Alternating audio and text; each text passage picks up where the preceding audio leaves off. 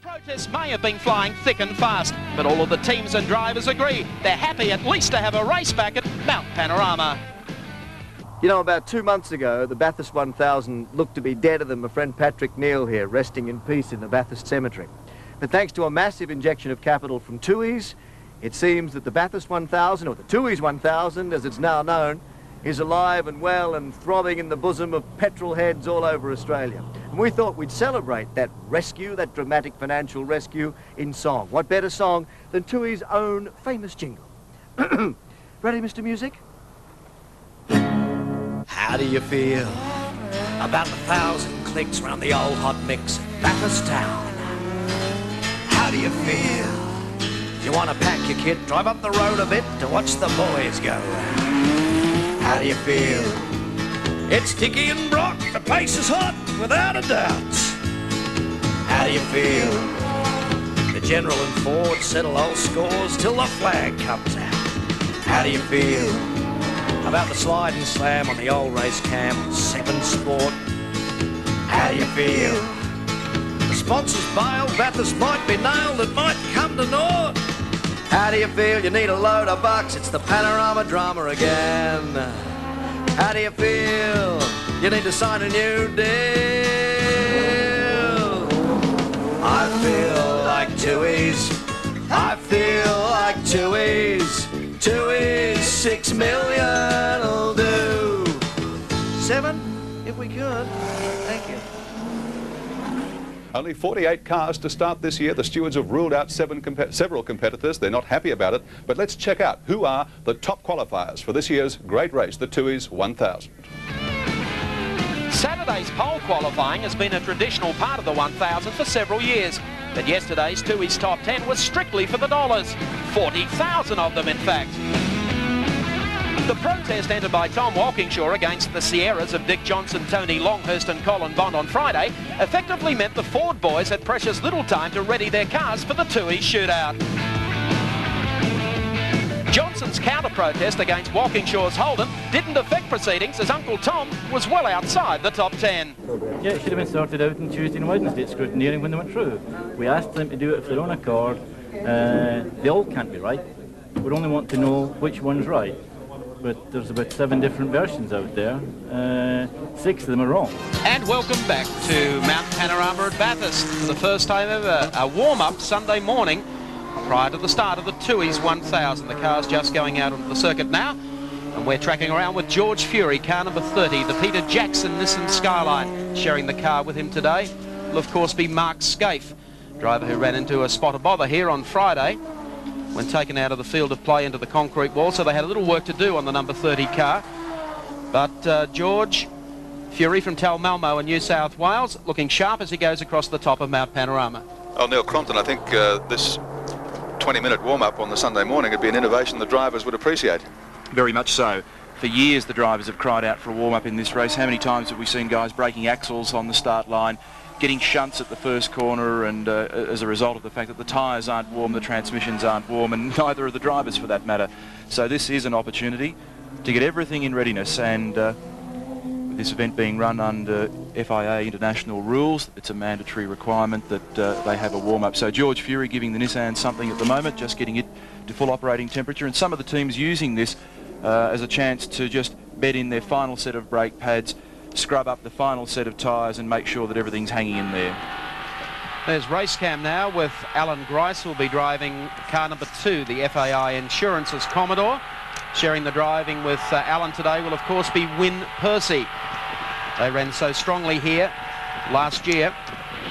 Had an accident also on the Friday, as I recall, put the car into the wall at the top of the mountain. Had a huge rebuilding job.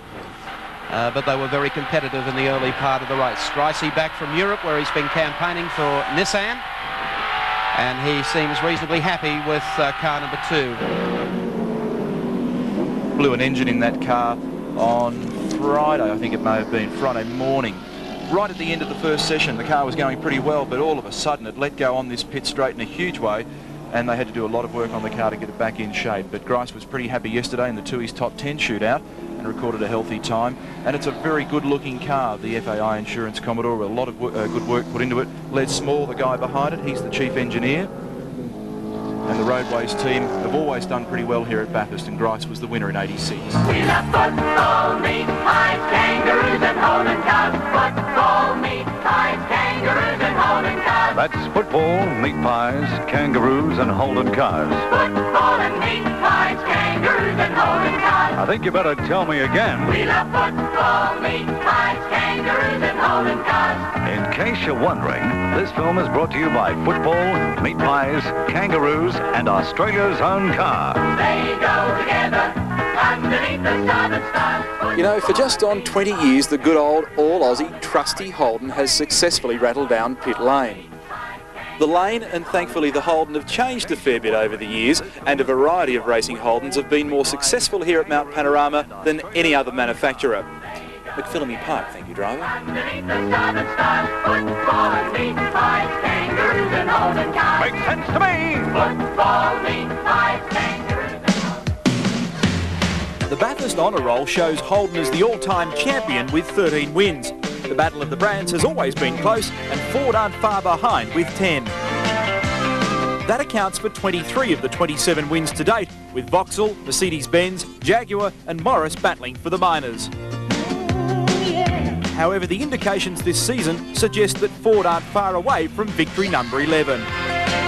Dick Johnson's Shell Sierras ran away with the national touring car crown. Allan Moffat kept the ball in Ford's corner at Sandown recently. And overseas, Andy Rouse conquered England's Touring Car Classic at Silverstone, whilst the Texaco Fords run by Rudy Eggenberger have set the pace in the European Championship. Frightening stuff for Holden fans, isn't it? This sudden crush from the Blue Oval Badge Boys sent a ripple to Australia's touring car kings at Holden, and they've responded accordingly. Inevitable defeat was postponed last year by Peter Brock with his 9th Bathurst win, and by Allan Moffat after winning the first round of the inaugural World Championship and finishing 4th at Spa. But the performance comparison to the Ford was disastrous no matter how you looked at it. Holden's new marriage with Tom Walkinshaw Racing in the UK was the answer. The trick? To find more from the existing car. The wind tunnel was the first stop, and armed with plenty of clay, TWR found heaps of downforce. Making a 1,300 kilogram car slip through the air wasn't easy. Walkinshaw described the car as having the aerodynamics of a brick. TWR's idea was to make the brick fly. On paper, it looked easy enough, but time and money were eaten up finding the answers. After romping with the Play-Doh, this is what they did. From the Clark Kent guise of a normal VL Series Commodore, the base Group ASS was devised. Under the skin, changes were aplenty, but it was the addition of 21 fiberglass components that drastically changed the shape and performance of the car, which led to the full-blown weapon, the wild-looking new Group A race car. But one thing had to be added: more grunt. The extra horsepower came via a fuel-injected version of one of the oldest and most successful engines in motorsport, Holden's 308 V8. The complete package is made for circuits like Spa and Bathurst. With just under 500 horsepower and a body built for business, the Holden carries the hopes of many. I think everybody is quietly confident that we've got the goods with this particular car. We haven't had quite the amount of development and testing in a race environment as we would have liked, but Larry and the guys behind the scenes have been doing a tremendous amount of work, and at the end of the day we won't have any excuses. The aerodynamic package that has been developed in the wind tunnel is a big step, you know, flying cars around the world and get them into wind tunnels. The engine incorporates the very latest in electronic fuel management. All that stuff's real state of the art, and they've matched it with, durability components, conrods, crankshaft blocks, all things that help us race-wise and make your road engine last 10 times as long are all there, and I think it's going to be a real good package. If it's possible to end up with the opposite to a Ford Sierra, this car is it. Tom Walkinshaw, Larry Perkins Engineering and Holdens have made a massive commitment to the new Commodore. Right now in the pit paddock, there's a few execs nervously awaiting 4:30 and the moment of truth for their new toy. They're hoping, of course, the Lion will roar.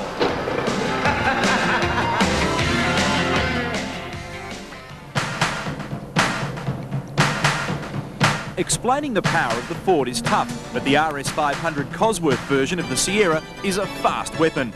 To help your understanding of how much power it has, imagine a car with 7 times the power of your basic Nissan Pulsar, or over twice as much power as Tom Selleck's Ferrari.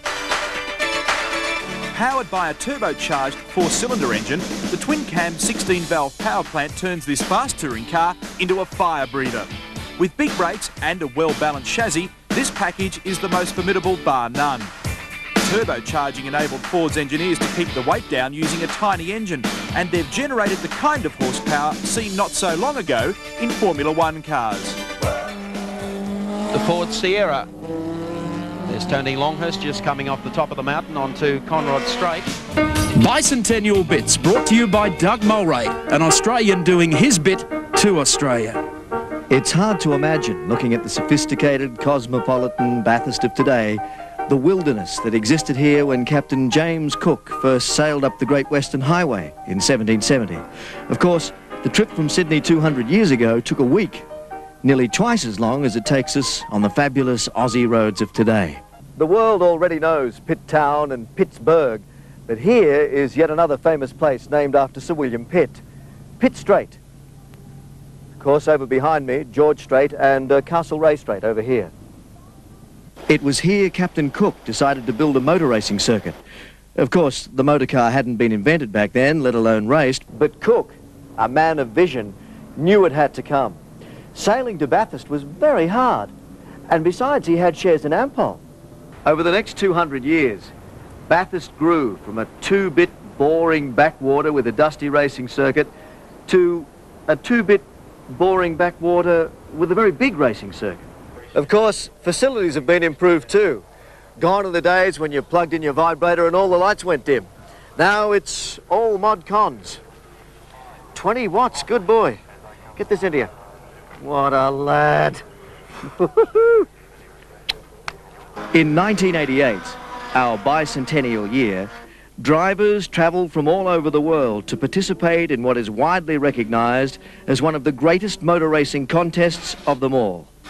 Protest time at the Tooheys 1000, Bathurst. A time best forgotten.